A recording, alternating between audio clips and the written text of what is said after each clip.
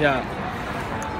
Kemudian sampai jam 5 sore. sampai jam 5 sore. Oke, nanti saya tapi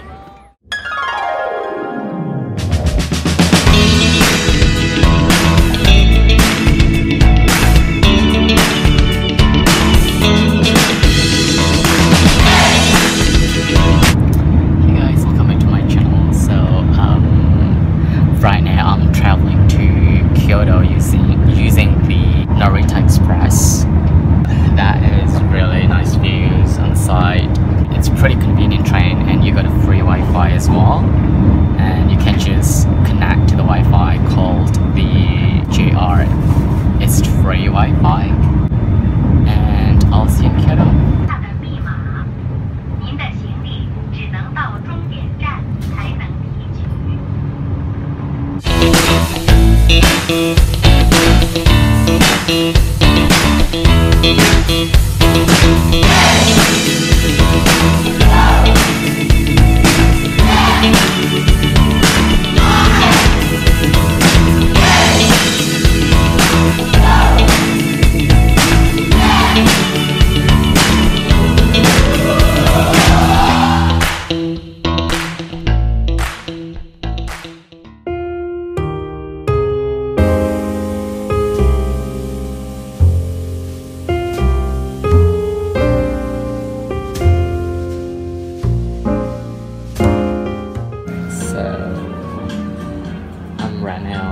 One of the restaurants in Kyoto Center, and I'm actually the only customers right now because it's already 9:30, I think.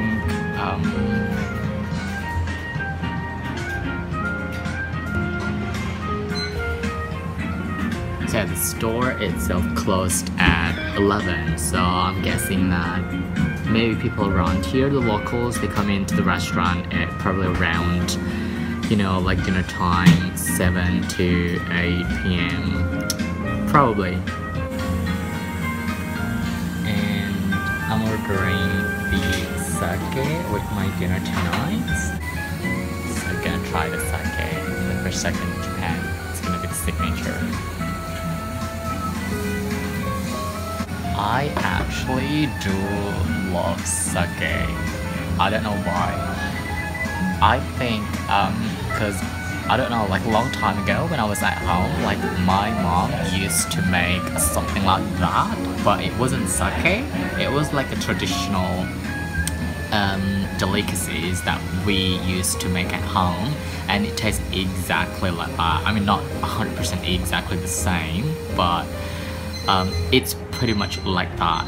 So like we made it from a rice, and then my mom fermented like for about overnight, and then she added a little bit of sugar in there, and then so yeah, the next morning it's gonna taste a little bit like sake.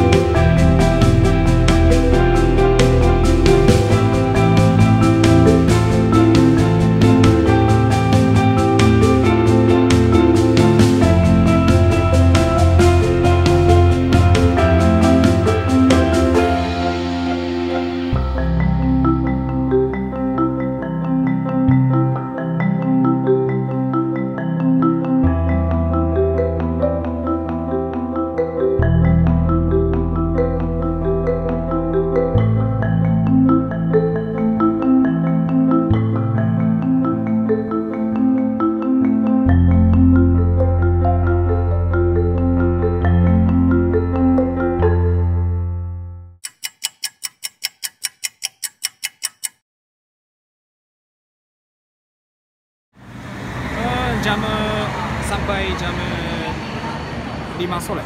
Sampai jam 5 sore. Oke, nanti saya... Tapi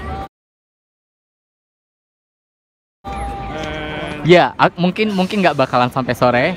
Nanti saya coba seawal mungkin. Oke? Oke. Temen aku udah datang. Aku mau ketemu dia dulu. Mungkin saya boleh minta brosurnya?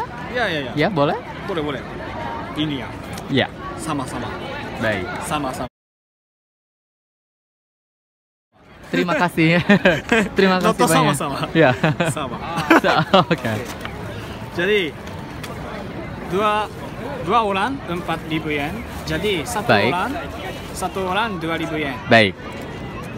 Kalau Anda mau naik becak ini, Aha.